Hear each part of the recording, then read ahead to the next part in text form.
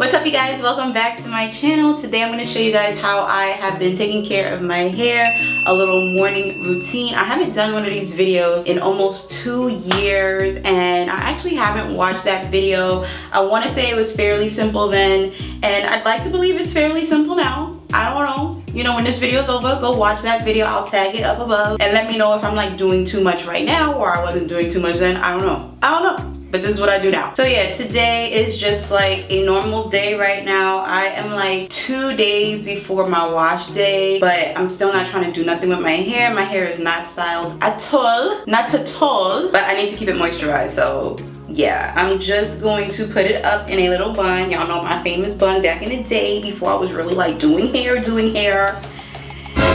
Woo! It looks like a hat. Like, this is what I really be looking like, y'all. Like, I know I be making all the videos with the different hairstyles and the wash and goes and such, but when it's like a day before wash day, this is pretty much how we're looking. Like, I'm not doing all that extra nighttime routine stuff. I just put a bonnet on and call it a day. But I like to keep it moisturized, so the first thing I do in the mornings is I go with a bottle of water. That is something that I don't think has ever changed in my morning time routine. Like, whether it was when I had a TWA or when I was just strictly completely lazy with my hair, not taking care of it at all. And now I definitely spray my hair with some water in the mornings when my hair is like this. So y'all, I don't play with this stuff. Like, when my hair is not in a style and it just needs some moisture in the morning, I don't play. Like, when you think you're done putting enough water, like, you still need a little bit more. And if y'all are afraid of like drowning your hair in water and you don't want to do that right now, get you like the little mist bottle like this, because it's not going to spray out a crazy amount of water to where you feel like you might as well just get in the shower. You know what I mean? Then I'm gonna go ahead in with my Diva by Cindy Leave-In Detangling Conditioner. And it is a spray bottle. And it makes it easy to like rehydrate during the week. Y'all know that I'm not the biggest fan of spray leave-ins like for wash day, but I love it for wash day, but especially for days like this when I just need to re-moisturize my hair. And then also by Diva by Cindy, I'm going in with her Curl Pop Curl Hydration Say Goodbye to Dry Curl. This is just another added layer of moisture. It serves as a leave-in or a styler, or if you just need a good amount of moisture. So it is a cream, and I'm not taking a crazy lot, just about this much, which is my version of a dime size, like clearly larger than a dime size, but it's not a lot to, because y'all know we don't do dime sizes over here. And as y'all see, like in the mornings, I'm not doing all that separating my hair, this, that, and the third. Like, I literally am just trying to get in and get out.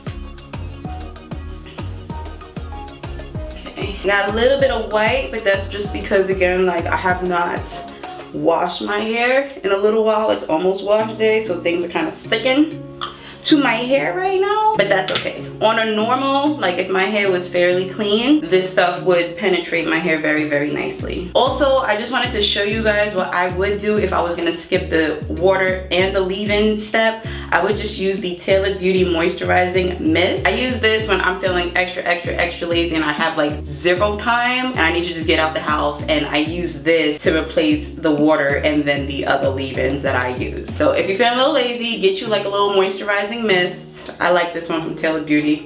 It's pretty alright. Alright, now I'm going to take my little man brush here. I call it my man brush because it's a very hard, not too hard so it's like pulling on my hair, but it's a nice hard brush to get everything to smooth down nicely. And I smooth my hair down first before I go in with gel, just to make the actual putting the gel on process a lot easier. And then I take my gel. I'm going to use the Wetline Extreme today. I've kind of shied away from these gels for wash and goes, but as far as just holding down my hair for a little top bun or something, it do what it do. So I'm not taking a lot, again, about this much.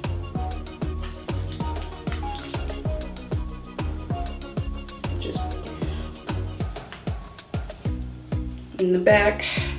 And then I'm gonna take my brush again and really smooth that out nicely. And now I'm taking my little hair tie, which is actually some cut up tights. It was some holy tights and I cut them up and made it my hair tie. So I'm pretty sure I've been using this since like 2 or 3 years ago. So this is probably in my last morning routine video. So go check that out. But I'm taking that and I'm just crossing it over my forehead and pushing it up until I get it to where I want it to be. And I'm gonna tuck the ends away just like that. And then I'm gonna take my pick and pick this out so I can get my puff to be all loud, you know, high volume. You feel me? You feel me? You feel me? Now I'm just looking in the mirror so I can shape it a little better.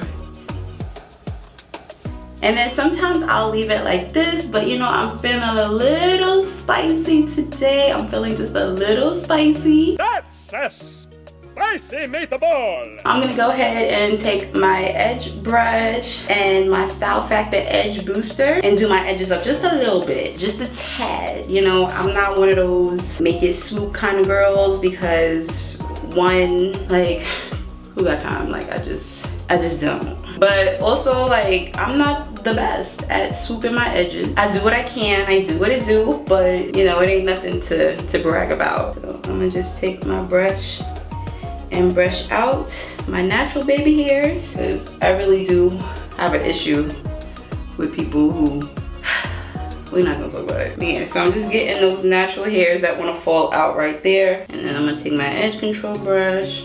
I'm gonna try to do this so y'all can see it, but I don't do a great job anyway, so ain't nothing to wanna duplicate, I promise y'all. Like seriously, I can never get this side to match this side and it's pissing me off. Like, let me cut this part. 2 hours later. All right, y'all, I did my best with my edges. Like, this is about as good as it's gonna get. I gotta do something with it. I'm about to just tuck this one back in because that was looking crazy. All right, and then I got a little extra spicy into these little parts. I took them out, you know, with the little curl right there. Why not? And then what every natural girl needs when she got her hair up in a poof is some big old hoop earrings, because I'm telling you, it can make or break the look. Watch, watch, bam. You see that transformation? What the earrings did to this style, like it just transformed it. And now I'm ready to go.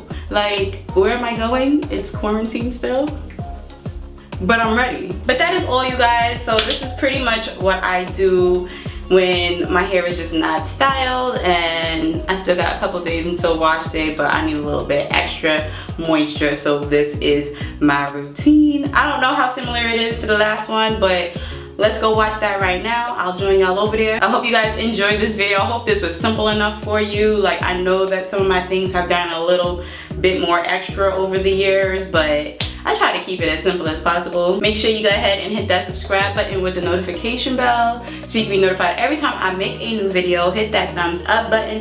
Share this channel with a friend. You know, we over here just loving our natural selves and loving the hair that grows out of our head, okay? We all here together on this journey. Join. And other than that, I will see you guys for my next one. Bye.